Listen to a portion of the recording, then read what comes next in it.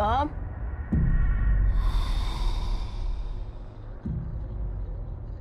I have an archdemon possessing the body of an innocent 11-year-old boy. Of course, we sent in the best exorcists, but they failed. Who are you? I'm gonna help your son.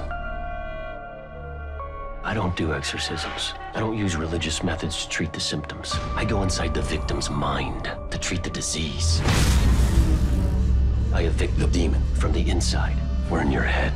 Wake up, buddy. Something wrong, Henry?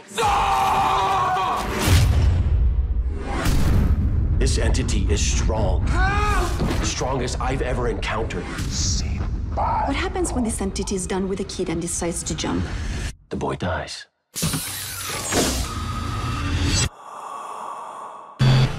Cameron, this is not real. You're gonna burn.